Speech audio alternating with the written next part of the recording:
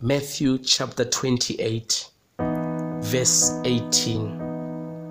Then Jesus came to them and said, "All authority in heaven and on earth has been given to me."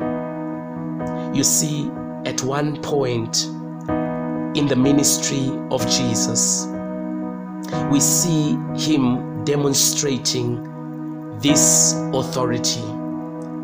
He sends out the 72 disciples, 72 disciples, giving them power to heal the sick and power over unclean spirits.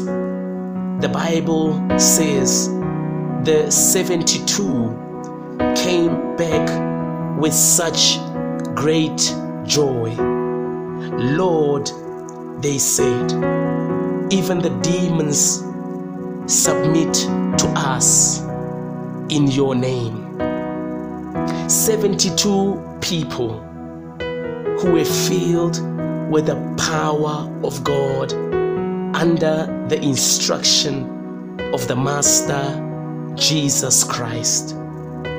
And as they went in total obedience, they saw the fruit of the Word of God, that God is not a man that he should lie.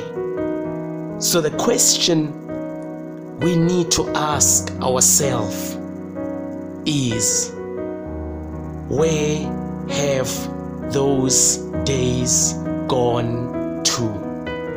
My friend, it says 72 people, not only the pastor, but 72 people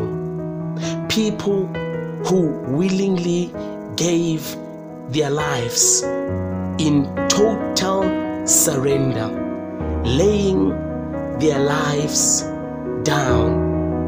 They returned with such great joy that this world had not given them.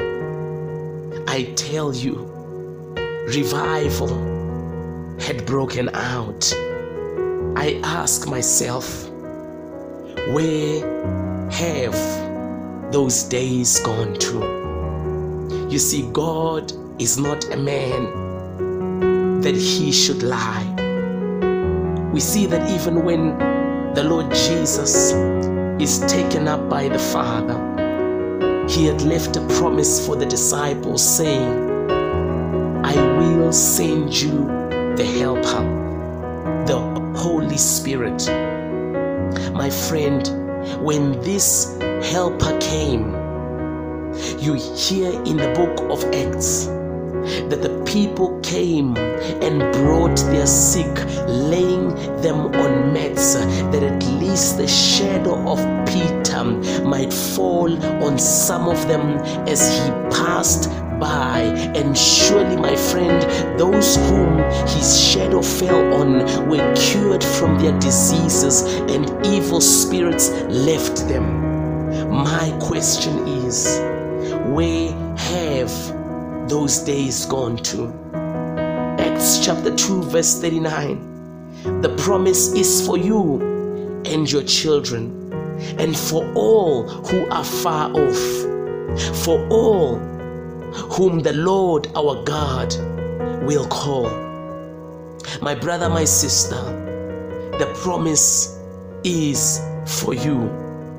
We see that even after the times of the apostles of the Bible, God has been looking for vessels who will be carriers of this revival, raising men like Charles Finney, John Wesley, William Booth, Smith Wigglesworth, John G. Lake, etc. Some of these names are popular because some of them are founders of the Methodist Church and Salvation Army, etc. But these men were not just content with Sunday meetings.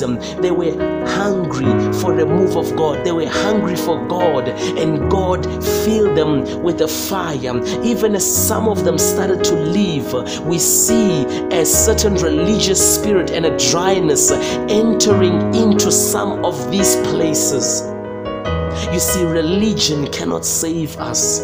No denomination can save us. I believe somewhere we have failed God. My friend, since the days of God's promise, since the days of His promise, God has always been in the business of raising people. He has not changed. God has not changed. He is the same yesterday, the same today, and the same forevermore. I believe our hearts have gone cold for revival. We have too many men and women who are just comfortable in a routine lifestyle. My brother, my sister, God has more than that for your life. God says, I looked for someone among them who would build up the wall and stand before me in the gap on behalf of the land, so I would not have to destroy it. But I found no one. Let us pray. Heavenly Father, right now, we just humble ourselves before your throne, O Lord.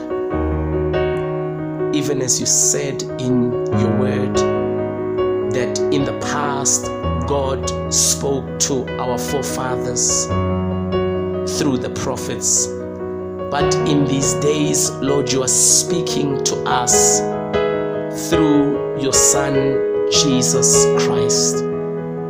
And this is my prayer for you, my brother, my sister who is listening. My prayer is that God is speaking to your life through His Son, Jesus Christ. And that anointing that lives in you, no man has to teach you that. For He said, I will send you the Spirit of truth. And He is the one who will lead you into all the truth. Meaning He will also deliver you from every deception. He will deliver you from destruction. He will lead you into the glory of God. And that anointing that lives on the inside of you, He guides you. Father, we thank you. You are speaking to us in this hour through your Son Jesus. Even as you said, Lord, that your word is a lamp unto my feet, and it is a light unto my path. Father, let it be so for your son, let it be so for your daughter. We rejoice in your promises, for they are true. Father, we thank you for what you are doing in this hour. You are looking for a vessel. You are looking for a man. You are looking for a woman who will carry your fire. And Lord, I pray for your son. I pray for your daughter listening to the sound of this tongue, that they may catch your fire, O God, in the name of Jesus Christ. We bless you, Lord, for what you are doing. In Jesus' mighty name, amen.